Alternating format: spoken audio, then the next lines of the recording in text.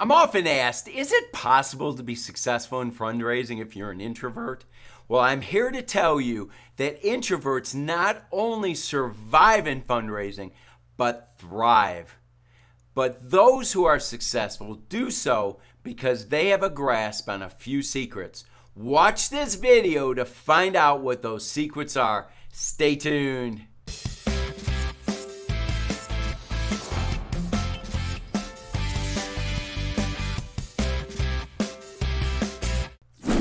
For our first 6 months of employment with our nonprofit, we were tasked with finding individuals who would help fund our salaries and other expenses through monthly or annual gifts. It's important that you know right out of the blocks that I'm an extrovert. Meeting with individuals to talk about funding our work was fairly routine as I tried to roll with the punches and met any challenges head on. When meeting with individuals, I'd share our role in what we would be doing, as well as an opportunity to be involved financially. My wife, on the other hand, is an introvert. The way she approaches raising funds was much different than me. She wasn't initially comfortable meeting with individuals to ask for money. That said, my wife is a very focused person and has had much success in all areas of her life due to diligence, persistence, and preparation.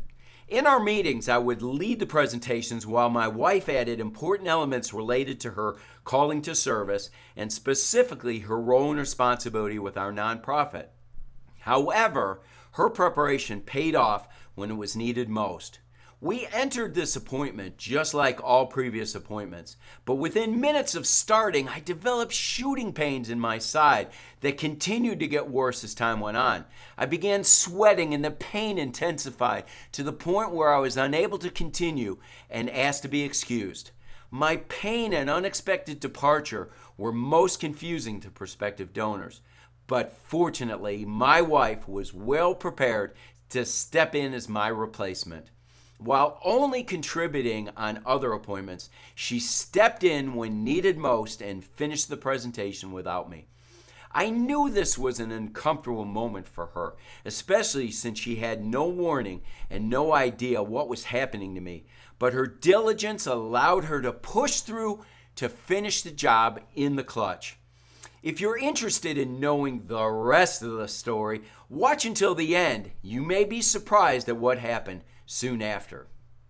But in the meantime, I've learned a lot of secrets from my wife and other introverts over the years as to what has led to their success in fundraising, and I'm ready to share those secrets with you right now.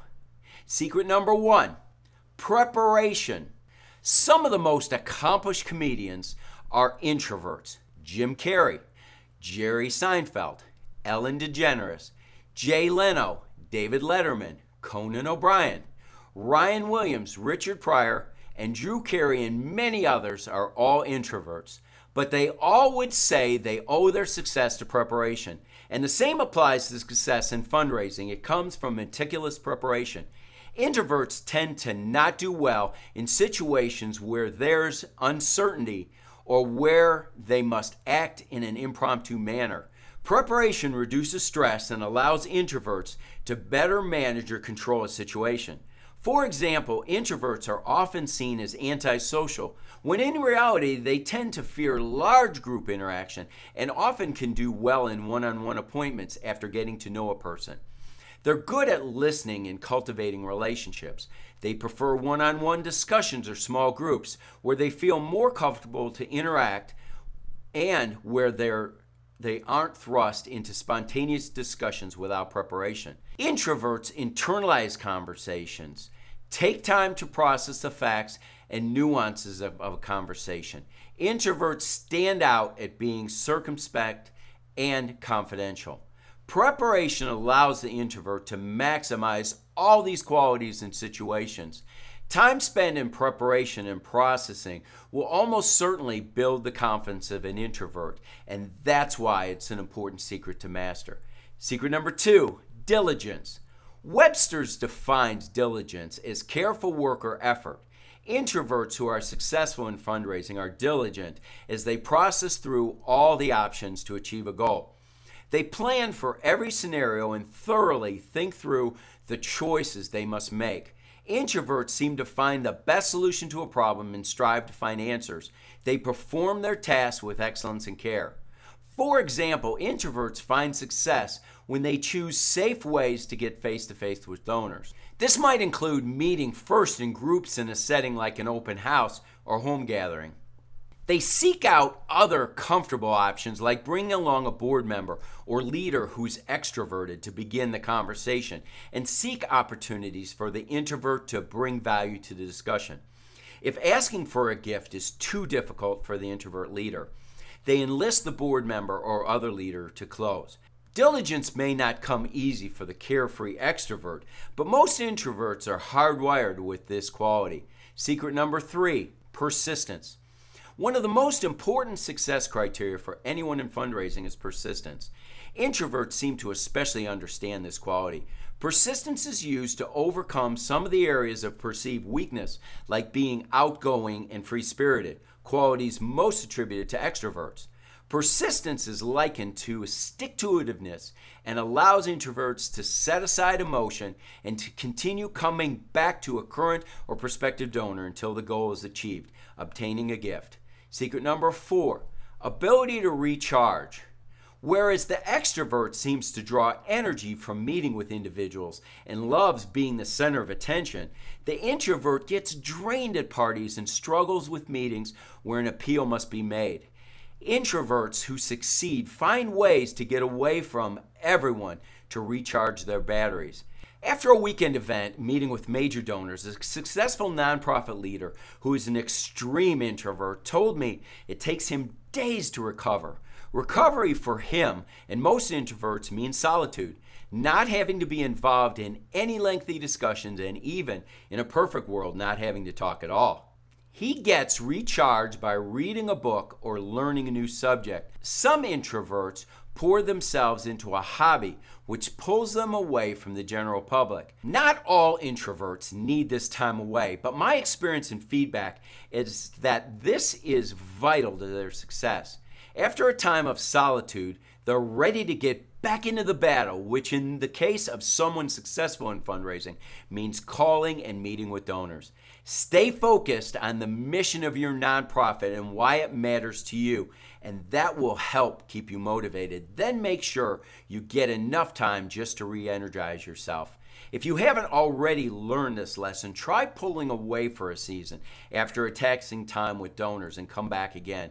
You'll probably find your mind and heart have recovered and you're ready for action. This may be new to you, but I've found that most introverts just instinctively seek solitude after long periods of interaction. As promised, the rest of the story. It turned out that my appendix burst, and after a trip to the emergency room and a series of tests, I had immediate surgery to remove the organ, and within 4 days was back out on the trail of partner development. But a small scar on my right side is a constant reminder of the important role my wife, an introvert, played and continues to play in developing the funds and friends for our part in our nonprofit. Success in fundraising, if you're an introvert, is found in preparation, diligence, persistence, and ability to recharge. If you haven't discovered the impact these qualities have on you, the introvert, go deep to discover which of these qualities you have and to what extent. Every introvert possesses at least a few of these qualities and to different degrees.